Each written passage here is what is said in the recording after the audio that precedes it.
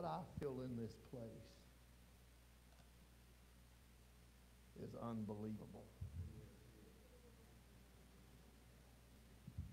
I feel unity. God have mercy. Yeah. Come on. Yes, sir. Yes, sir.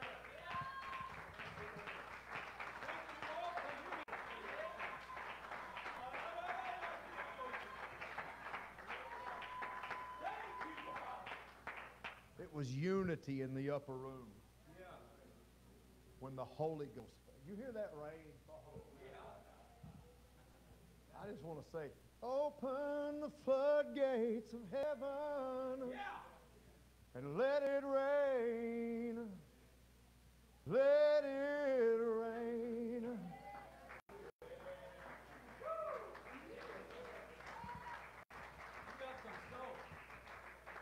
It is.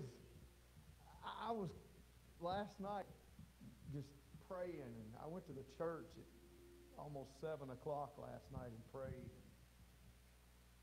And I felt in my spirit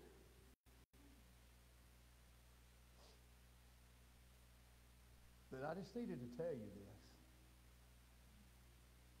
this. You know, you hear a lot of preachers come through the door and they'll tell you that, listen, this is what they'll say, you're on the precipice. You ever heard that? Or you're standing at the threshold. Y'all ain't at no threshold. Come on, hear it. You've already walked through the door.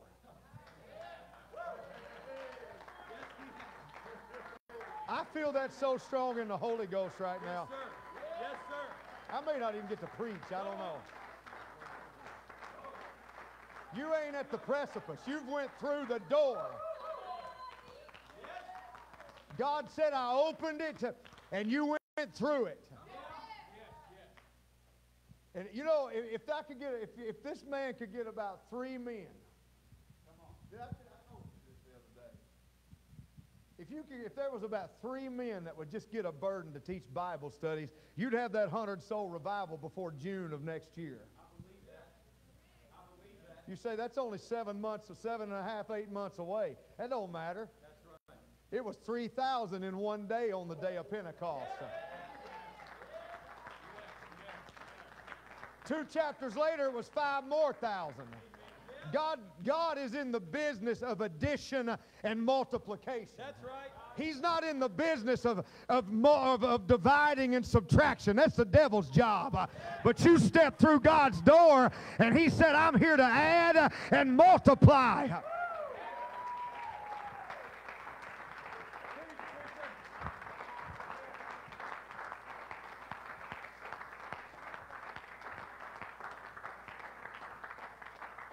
God have mercy. Man, if you could feel what I feel right up here. Yes, sir. I got to preach. Just let me preach. But I just want to tell you, you ain't at the threshold anymore. Just about 3 or 4 weeks ago, you walked through the door that God said to do.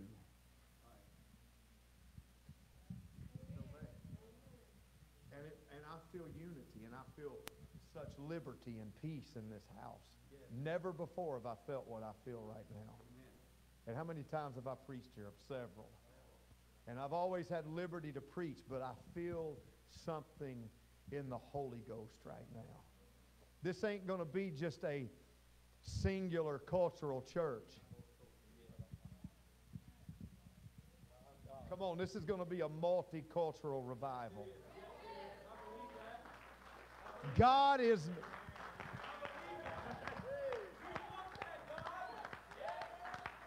Man, I'm not just up here with hyperbole. I'm telling you what I feel in the Holy Ghost right now.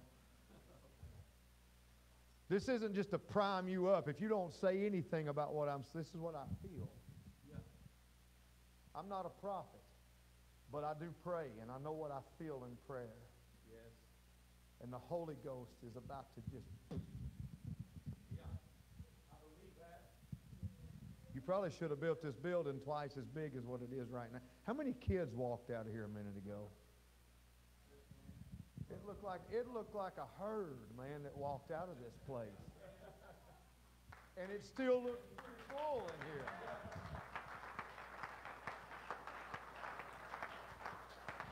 And I preached at both churches, and I see faces from both places, but I see people that I've never seen before.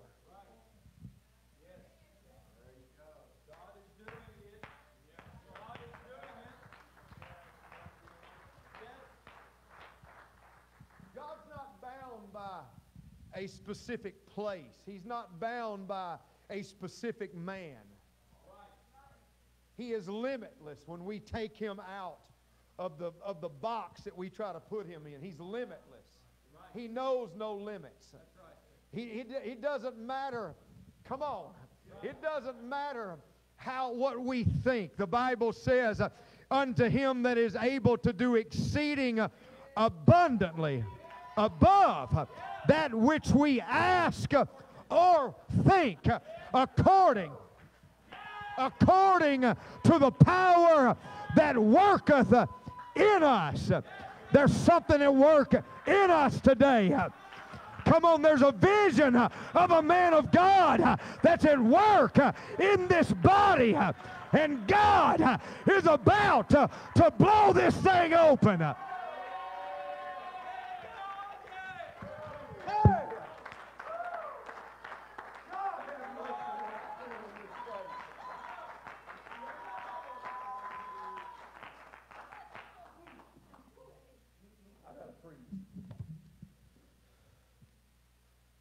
I have no idea why I'm preaching what I'm about to preach.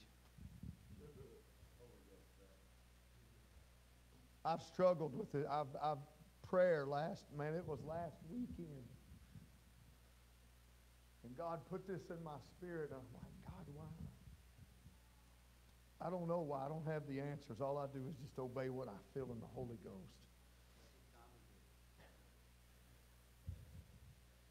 And it ain't because I'm preaching. I don't think I'm anything. Man, if you want somebody that's something, you call my pastor, and he's the man, and I give honor to him, and I give honor to your pastor today.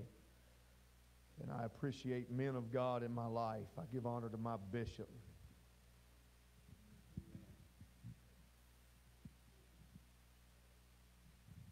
And those men are something. I'm nothing, but I'm going to tell you right now what I feel in the Holy Ghost. This message is going to take this church. And again, it ain't because I'm preaching it. It's just because it's the Word of God. It's going to take this church to the next dimension.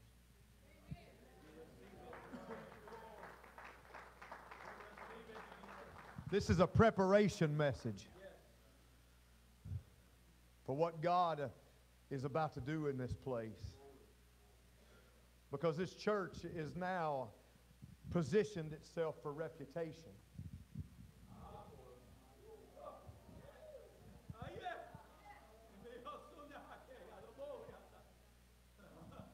I don't preach like this very often. I don't say stuff like this very often, but I'm just feeling something.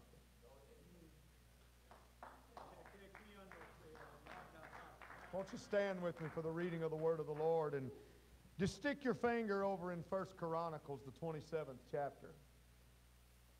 And then turn, and where I'm going to start is in Ecclesiastes, the 10th chapter, in the first verse. And I'm going to read one verse of Scripture out of Ecclesiastes and one verse of Scripture out of 1 Chronicles 27.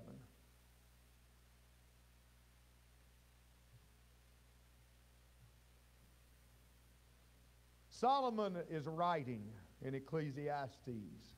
If anybody knew anything about temple worship, it had to be Solomon. This dude knew what it was like when he was right to have church. When the queen, a matter of fact, when the Queen of Sheba came and she saw everything that Solomon was doing, the one thing that really sticks out in my spirit is she saw his ascent by which he went up to the house of the Lord. That tells me, elder, that he made a big deal out of going to church. And when she saw everything, her spirit, she fainted. There was no spirit left in her. She couldn't. Let me tell you, when people walk off the street and they walk into an apostolic church and the glory of God's move.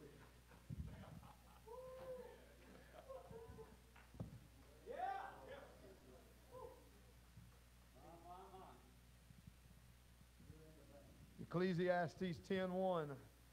Dead flies cause the ointment of the apothecary to send forth a stinking savor. So doth a little folly him that is in reputation for wisdom and honor. 1 Chronicles 27:28, and over the olive trees and the sycamore trees that were in the low places was Baal-Hanan, the Gederite.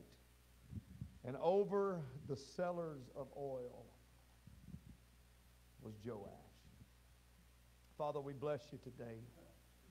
Thank you for your word. Thy word is a lamp unto my feet and a light unto my path. Thy word have I hid in my heart that I might not sin against thee. God, anoint my lips to preach. God, help me to walk in the Holy Ghost. Let me say what you desire and nothing less and nothing more. God, anoint this congregation for the reputation that you've put this church. What you desire this church to be, God, give them the anointing to receive it today. Help us to receive your word. Anoint us to do the task at hand. For this is where revival happens. I praise you, God, for your goodness. Why don't you put your Bibles down right now and give God a massive hand clap of praise.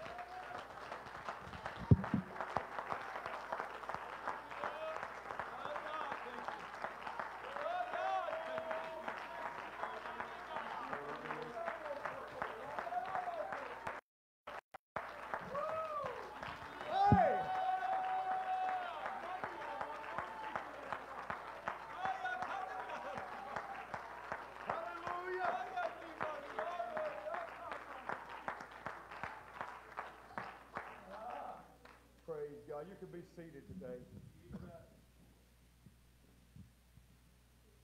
This is probably, in my opinion, one of the strangest scriptures in the whole Bible. Dead flies. I don't know if you care for flies that much. I will throw a whole sandwich away if a fly lands on my sandwich. I ain't eating it. You say, well, you're just crazy. I've seen what they let on my food. Y'all laughing, but I'm being serious. Because there's certain things that I just don't want inside of me. And when Solomon wrote this, he understood there was probably literally nobody, maybe outside of Moses and Aaron, that knew what it was like to have church like Solomon knew how to have church. You know why? Because he had watched it. He had watched his father David. David brought the Ark of the Covenant back from Obed-Edom's house, and every 6 paces would stop and sacrifice, and David would dance before the Lord. 6 paces, every 6 paces. Worship meant something. And Solomon had watched all of David's preparation for the temple. It was in David's heart to do such. It was in his heart to be the one that would build the temple. But for the reason that David was a man of blood and war, and he had shed so much blood, God said, I'm not going to let you build it, but your son Solomon's going to build the temple. And David was in preparation. This stuff Solomon didn't just send everybody out to do this. There was stuff in store waiting on him when he stepped up to take the position of king. David had prepped for a long time. And Solomon had seen him place men in charge of certain things. The book of Chronicles, where we read chapter 27, it goes through a laundry list of men that David appointed over things that would be pertaining to the house of God that Solomon would build. So let me preach for him. I'll preach. Just bear with me. And the scripture that we read in 1 Chronicles, the 27th chapter, 28th verse, it just says one little snippet about this man, and nothing else is mentioned about him ever that I can find. And over the cellars of oil was Joash. He had one job, because they had found out that this oil was precious, but it could get spoiled. Yes, sir. Hence the reason Solomon in Ecclesiastes, the 10th chapter, wrote, "Dead flies cause the ointment of the apothecary to send forth a stinking savor." Flies would blow and they would get in and they would land in the oil, and if the oil was unattended and the flies would die, it would cause that which was holy to begin to stench. Help me, Holy Ghost. And this oil was never meant to have a foul odor. As a matter of fact, in the book of Exodus, the 30th chapter, you can find that it was made of principal spices. And it was made according to the 30th chapter of Exodus after the art of the apothecary. Right. The apothecary was the perfumer. He was the one that made everything that smelled sweet. He made the frankincense that they would burn before the veil of the temple. When they would come out of that place of death, they had walked past the brazen altar and they had sacrificed, and the smell and the stench of death was upon them. And they would walk into the holy place, and before they would go into the presence of God, they would burn this incense, and all of a sudden that which was dead and the stench of death that was in their nostrils would be alleviated by the presence of that incense that the apothecary made, and the perfumer and that sweet smell. You ever heard elders? I don't hear it said very much in my generation, but the other night in church I heard an old elder get up, and Brother Davis, he began to talk about the sweet Holy Ghost.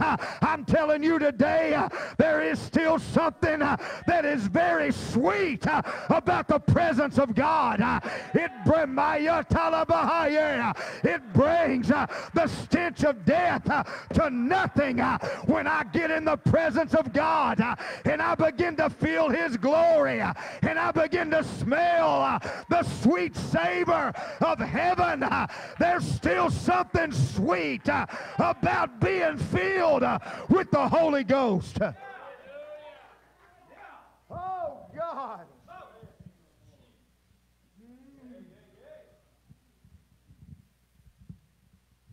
Jesus, help me. Dead flies. Little things get in there. Joash, you've got a job today. Solomon understood we can't let it get ruined, because this oil was used very specifically according to Exodus, the 30th chapter. Verse 22 is where it starts, and it reads down, and he talks about the principal spices that were in it, and everything that was in it smelled beautiful. There was calamus, and there was sweet cinnamon, and man, I don't know about this time of year, all the way through Christmas time, and people begin to cook, and they cook with, there's nothing in this world that smells better than an apple pie cooked with cinnamon, and you can smell that smell going through your house.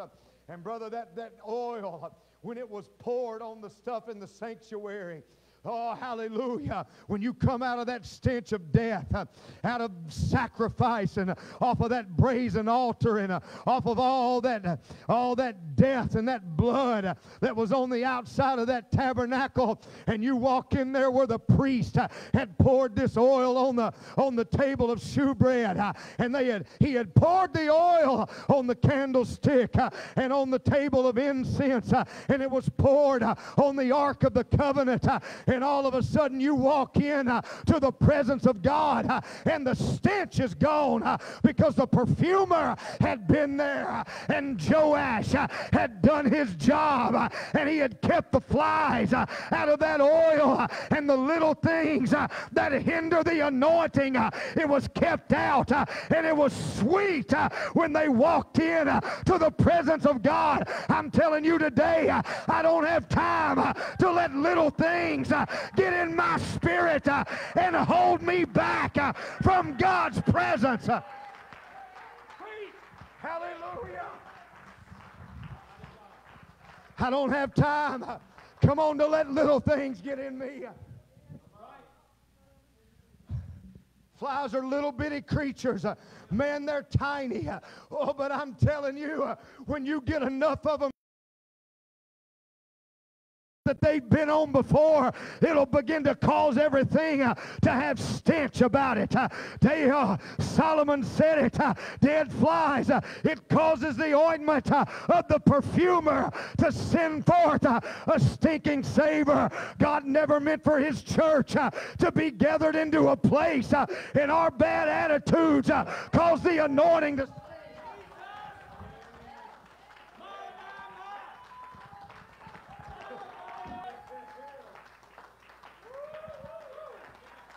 Because this church is in reputation now. God's pulled you through the door, and you've got, come on, God's put you in a position of reputation in this community, and you can't afford to let something get in your oil. You've got to have the spirit of Joash and keep the cellars of oil.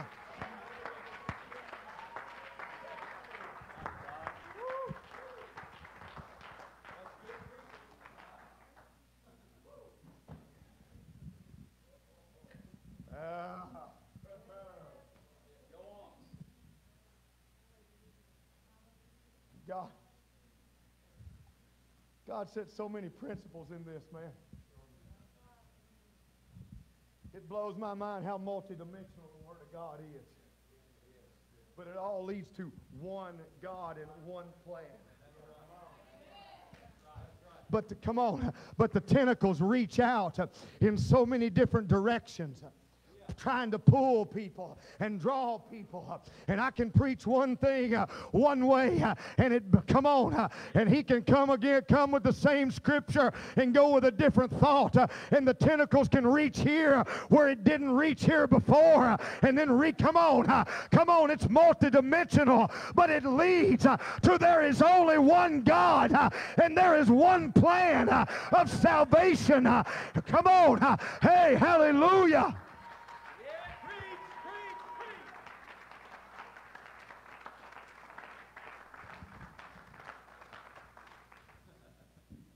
In Exodus 30, 26 through 29, the Bible says that every bit of the tabernacle was anointed with the oil of the apothecary. There was oil that lit the lamps.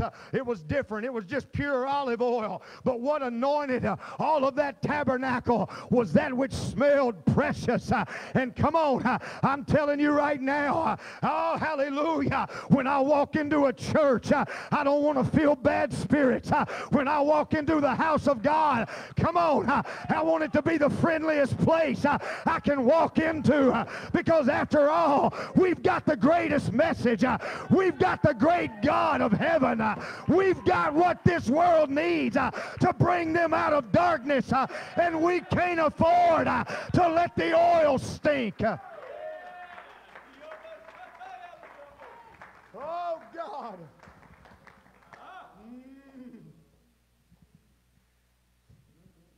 Then God says something weird in Exodus chapter 30 concerning the oil. He said, He said it can't be put on man's flesh. And when I read that, I'm like, wait a minute, God. Because you just said 2 verses earlier that it was to be poured upon Aaron and his sons and anoint them. But it can't be put upon flesh.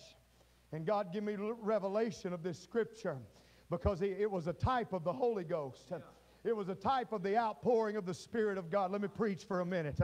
Hallelujah. It was a type of New Testament salvation when the Holy Ghost would be poured out. But it wasn't supposed to be poured out upon man's flesh.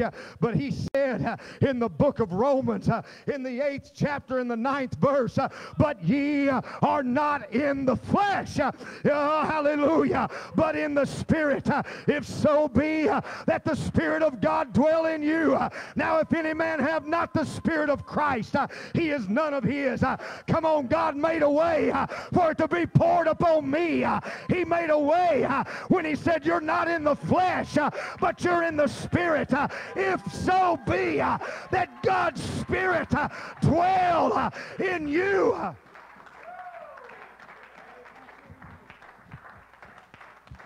See, God made outs for everything in the Old Testament. Yes, sir. Because it was all the type of what was going to happen later on. You're preaching. It's just like with Melchizedek and Jesus Christ. Jesus Christ had no right to be a high priest. He was born to the wrong tribe. He should have been a Levite, but he came out of Judah, and Judah was the king. Oh, come on. And that's where we get him to be the King of Kings. But by the law, he had no right to be the high priest. But God said, I'm going to make a way where there seemed to be no way. I'm going to make a way, Abraham, when you come back from the slaughter of the kings.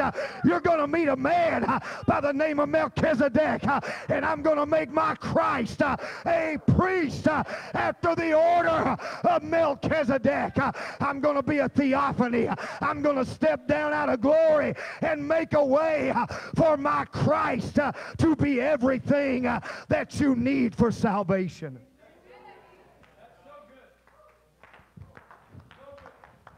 Everything you need. So he said, yeah, it can't be poured upon flesh, but you're not in the flesh. Right. Yep. If the Spirit of God dwell in you. Come on, I don't walk in the flesh. I don't obey the lust of the flesh. You want to know why? Because I got something that's in me. And John said it like this: greater is he that is in me than he that's in the world. That's why I can't allow little things to get down in my spirit.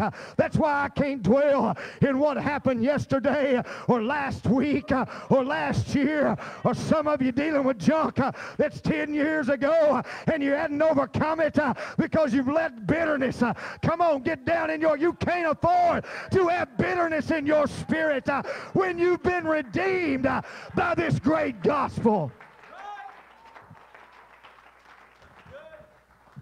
I can't let that spirit get down in me, man. You don't understand how wrong I've been done. You don't understand how wrong Jesus was done. Come on. That's right. That's right. You don't understand how they treated me. You ever read the story of Joseph? Let me preach for a minute. Right, preach. Let me tell you about the power of the story of Joseph. God hung the salvation of humanity on one man's ability to forgive somebody. Yeah. Come on, unforgiveness will cause your oil to stink. Let me preach for a minute. What are you talking about? How? How did God put that on one man's ability to forgive? Because Joseph, when he come out of that prison cell, he was exalted to the second position in the nation of Egypt. Yeah. Watch this. He was only second when Pharaoh was sitting on the throne. That's what the Bible says. I want to show it to you if you want me to show it to you.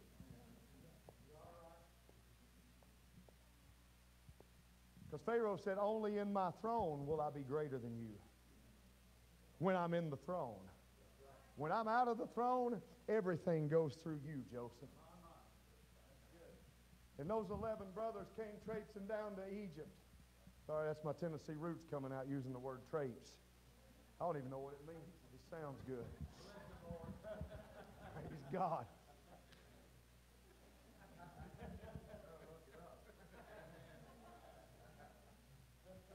They came strolling down to Egypt because there was famine in Canaan. And Joseph seen them coming from afar off, man.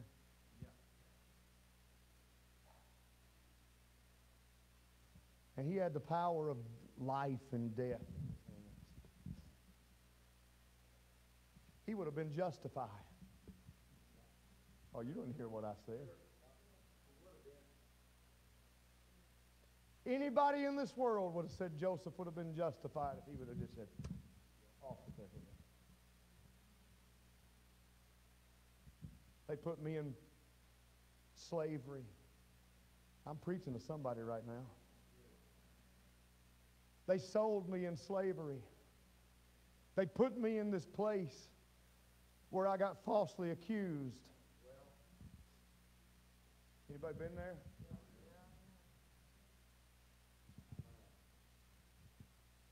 They put me in a place where that false accusation put me in a prison.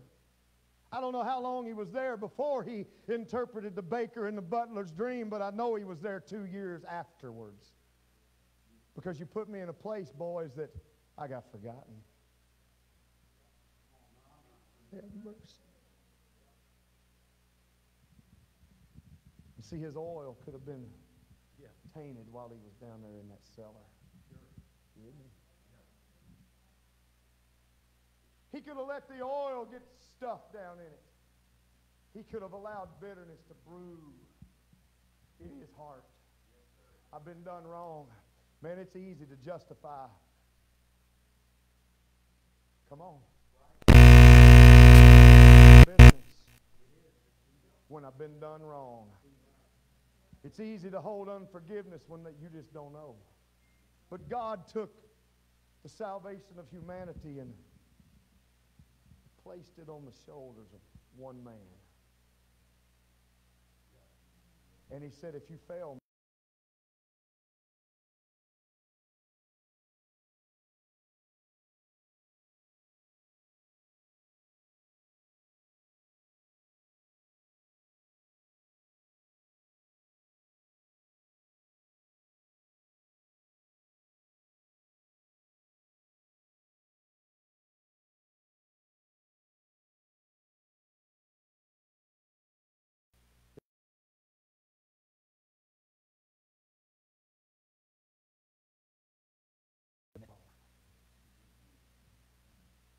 but while he was in that cellar, I'll use cellar, he was in the king's prison in the pit.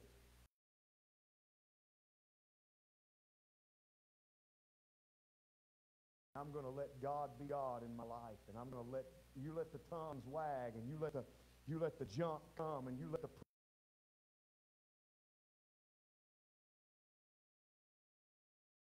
screaming out from his ash heap. And he said, I looked for God and I can't find him. I don't know where he's at, but I'm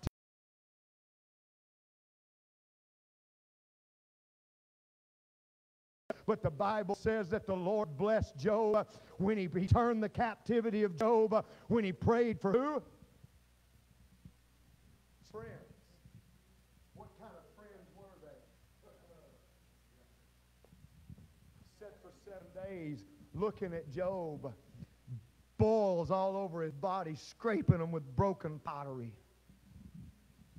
And then at the end of 7 days, 30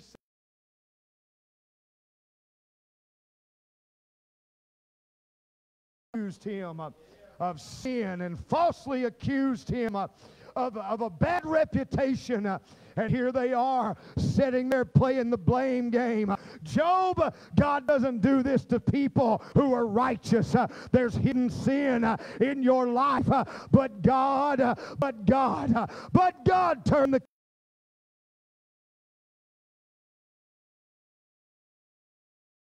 friends. I've got a community. They've talked bad about my church, but I'm still going to go preach to them. I'm still going to love them. I'm still going to reach out to them because one day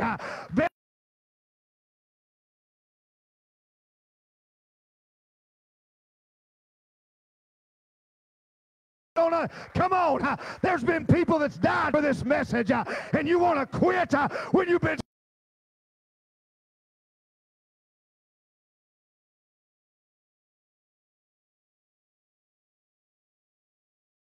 them out. Bitterness, unforgiveness, hatred, variance, emulation.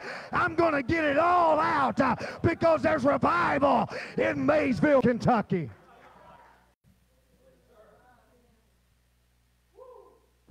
Solomon's, man, I got to hurry.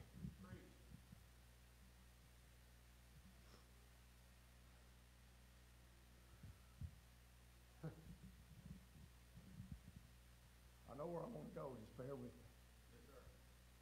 God charged you, Joash. You've got to be a keeper of the oil. Because my house is a house of sacrifice.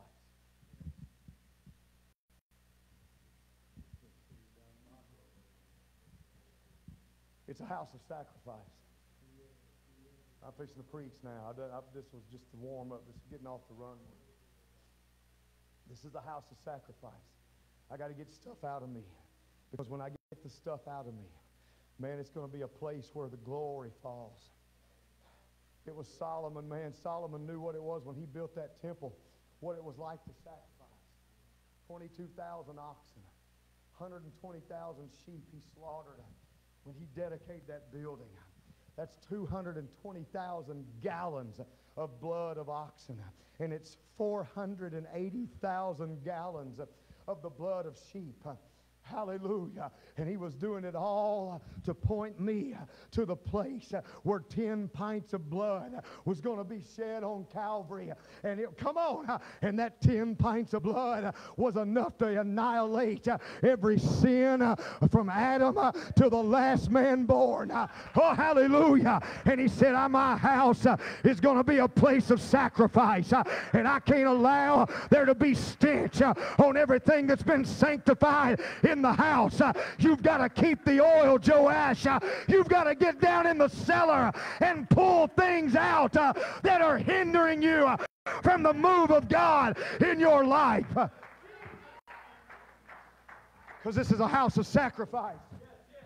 And every piece of furniture that's in this house is a type of that sacrifice. And he said, when you offer, this is what I want you to do. When you offer the sacrifice to me.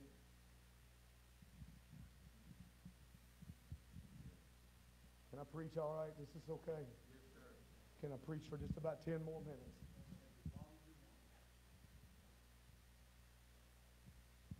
He said, when you offer, there has to be sacrifice made. And there's got to be certain things that you put with this sacrifice. There's some things that you can't offer sacrifice without in your life. First of all, he said, every oblation that you offer has got to be offered with salt. You want me to read it to you? Leviticus 2:13. And every oblation of thy meat offering shalt thou season with salt. Neither shalt thou suffer the salt of the covenant of thy God to be lacking from thy meat offering. Then he says, with all thine offerings thou shalt offer salt. Because this is the house of sacrifice. And then he took it into the New Testament.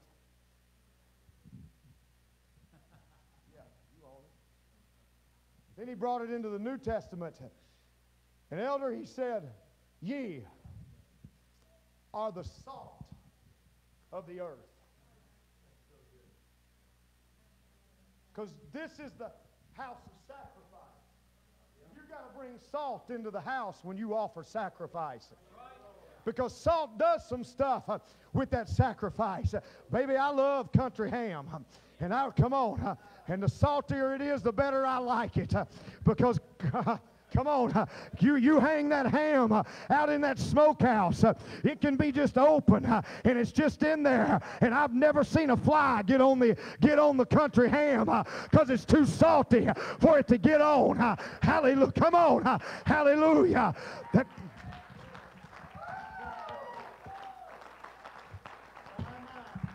And when I'm salty, when I've got the salt down in me, hallelujah, those flies tend to keep themselves off of me because it dehydrates them and puts them to death.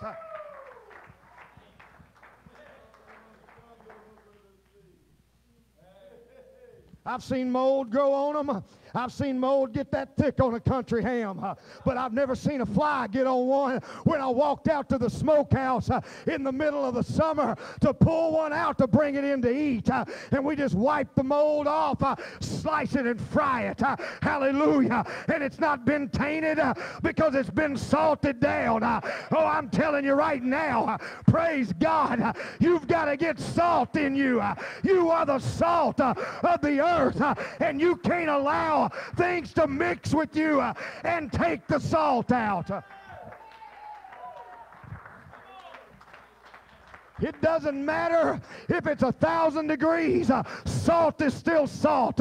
It doesn't matter if it's in the North Pole and it's minus 50 degrees, salt is still salt.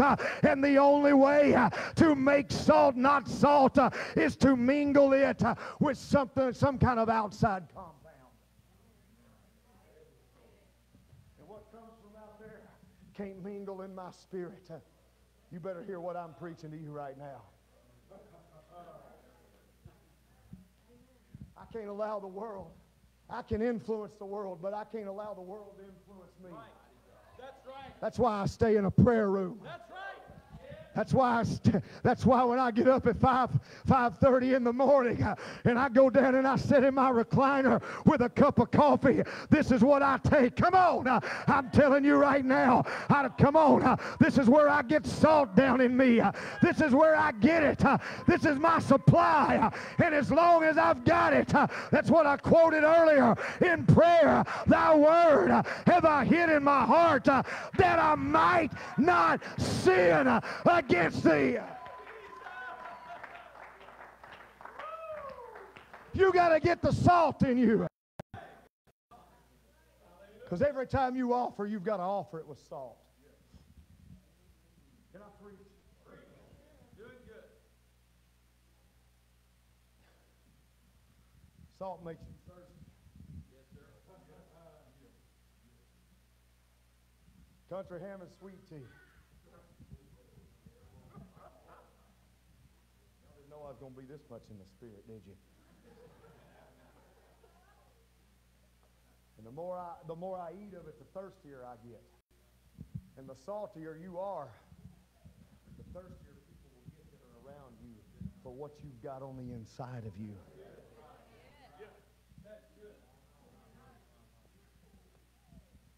Salt is an infection killer. You know how you keep infection out of your mouth when you get a tooth pulled? You gargle salt water, because the salt will kill the infection. It don't feel good when you pour salt on an open wound, but it will keep it from getting infected. And if you've got salt in you, the infection of sin is not going to get down in you. It doesn't matter who cuts you open. Come on. It doesn't matter who hurts your spirit. It doesn't matter who wounds you, because if you've got the salt, it'll never allow infection to set up in you, and you'll walk out healed every time in Jesus' name. I'm telling you, I don't have time today to allow the things of this world to influence me and my oil to begin to stink.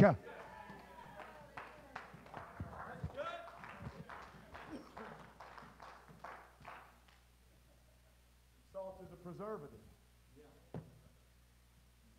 It'll keep you. That's how that ham stays in there for years.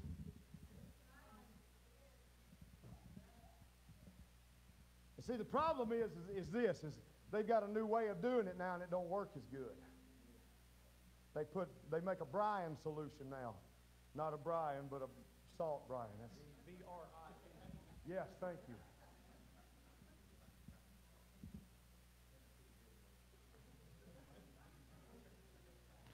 And the problem with the brine solution is this, is it waters it down.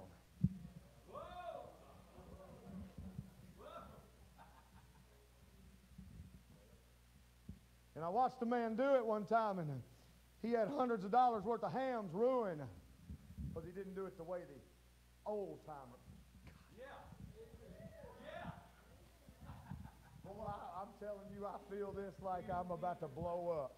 We don't need a new way. We don't need a new way. That's right. We don't need a new message. We don't need a new method. Hallelujah. It worked in Acts 2:38, and it's going to work in 2021. It is still repentance and baptism in Jesus' name and infilling of the Holy Ghost. Oh, hallelujah. He said, look for the old paths. Look for the old. Come on. If the old timers did it 50 years ago, I've still got to do it that way.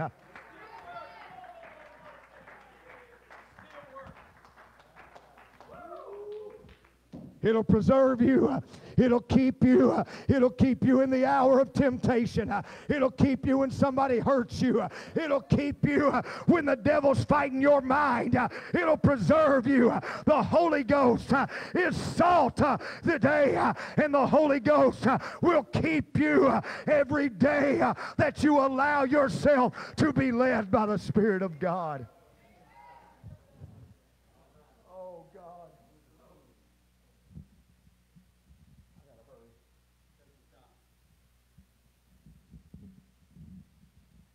Kills things, man, because it's salt.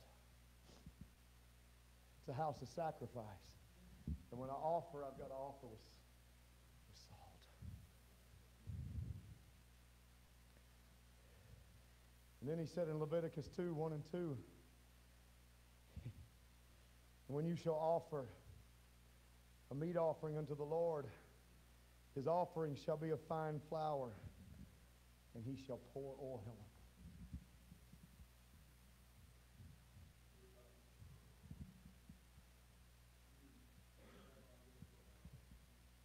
And put frankincense thereon, because he wants it to smell good. Oil. Man, I can hear the story, and I don't want to get ahead of myself, but when that man was on his way to Jericho in the New Testament, Jesus was telling the story.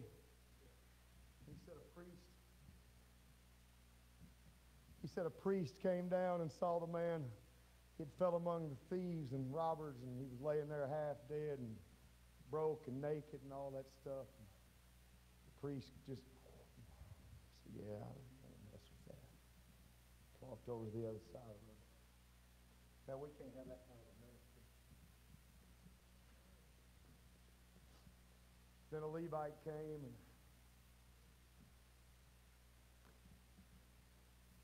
yeah, I don't know part of that. The ultimate rebuke to a Jew. Jesus said, "Here come a Samaritan now." You know, he was speaking of himself. They considered the Jews a half-breed, or the Samaritans a half-breed. They were racist people, folks.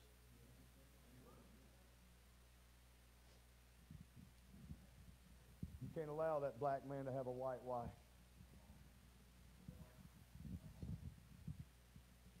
That's the way they thought.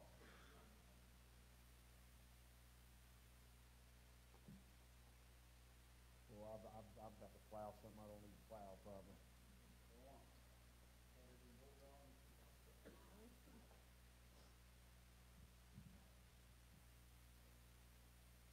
This Samaritan came down, and he saw the man broken and beat and tattered and half dead, and he said, I got to do something about it. It's a picture of Jesus Christ. Jesus lived with a reputation. His mama lived with a reputation. Never been with a man, but how'd you have this boy? Who's the real daddy? Half-breed. A Samaritan, if you will. Jesus was speaking of himself. He said, and the Samaritan came down the road. He had compassion on him. He said he poured in his wounds oil and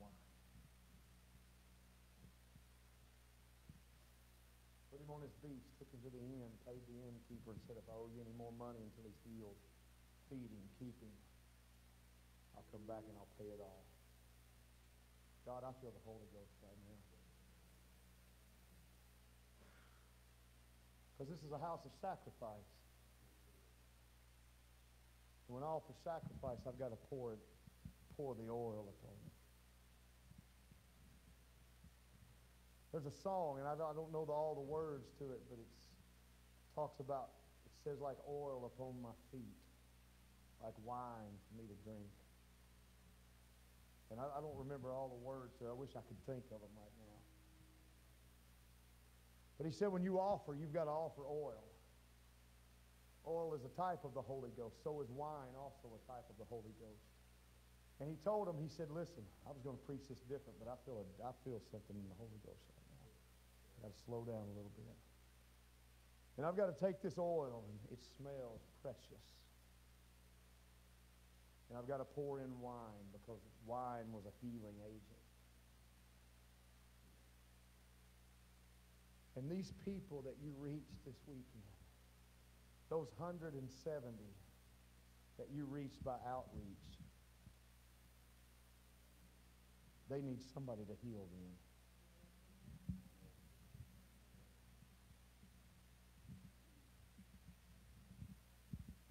That's what this place is about. If you will, it's the end.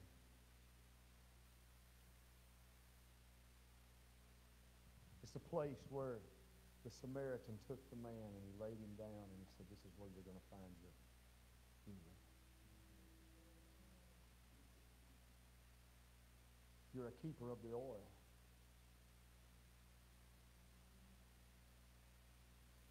God didn't charge you to keep anybody else's oil. He charged you to keep yours.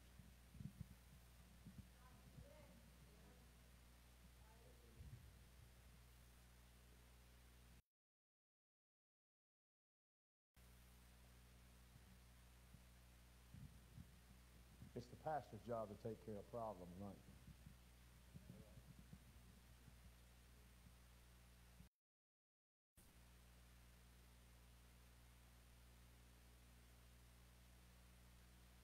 He poured in the oil, and come on, I want the music to come. I feel like we just need that. He said, you've got to offer your oblation with oil. You've got to come before me and you've got to pour that oil out. It reminds me of the extravagant worship of Mary. When Mary came to Jesus and she had an alabaster box. The Bible says it was a year's wages. It was so valuable. And she broke that box, poured on to the Lamb of God. Watch this. I want you to hear this. And the disciples rebuked her and said, what meaneth this waste? Judas, you really think it's waste? And Jesus said, leave her alone, because she's done it unto my burial.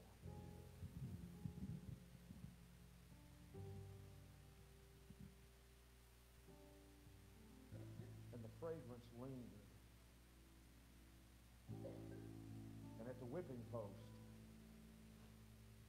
while that Roman soldier was beating the back of Jesus Christ,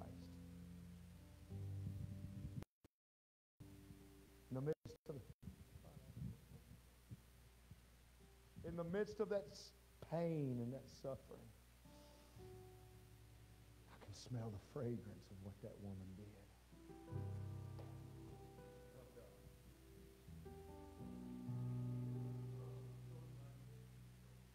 Because somebody kept the oil fresh.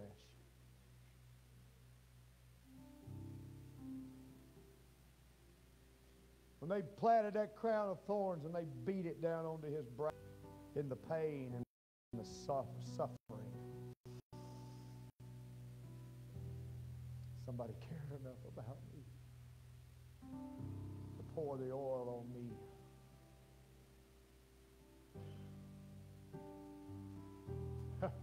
looking unto Jesus, the author and the finisher of our faith, who for the joy that was set before him, he endured the cross.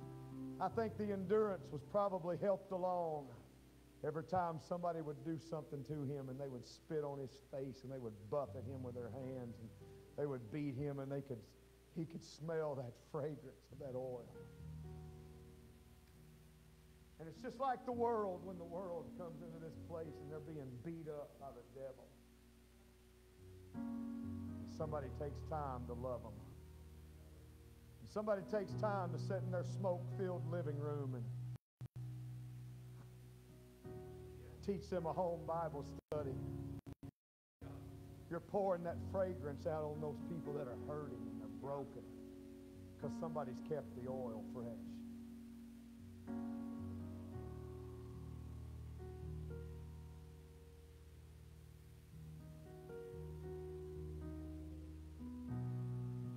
God sent me by to tell you He's bringing you into a new dimension.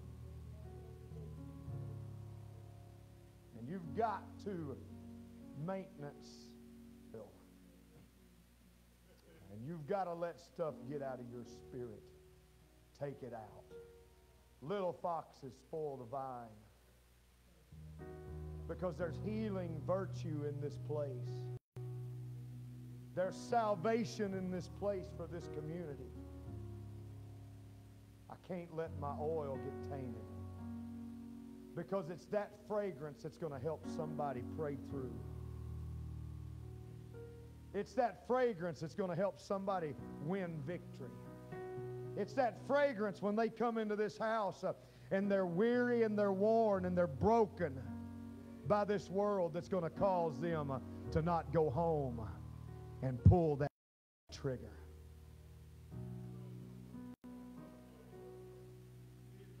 Because the oil's not been tainted. It's that fragrance that's going to bring them to an altar of repentance and take them into a water grave of baptism in Jesus' name. And then God's going to pour that same oil that's in you out on them and fill them with the Holy Ghost. But you've got to keep the oil fresh because my sacrifice has got to be mingled with it. Come on, I want everybody in this house to stand right now.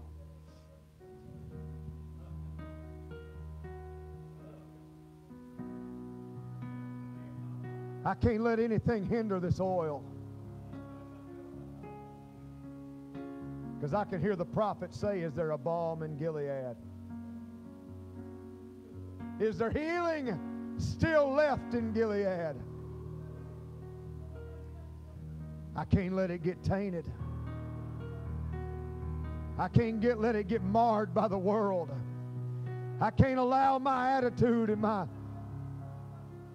spirit to get wrong because there's souls hanging in the balance that are going to smell the fragrance of the Holy Ghost on you.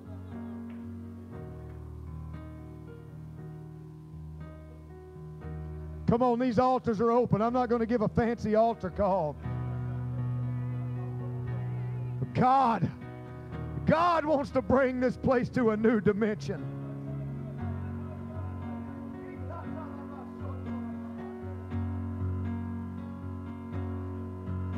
Come on.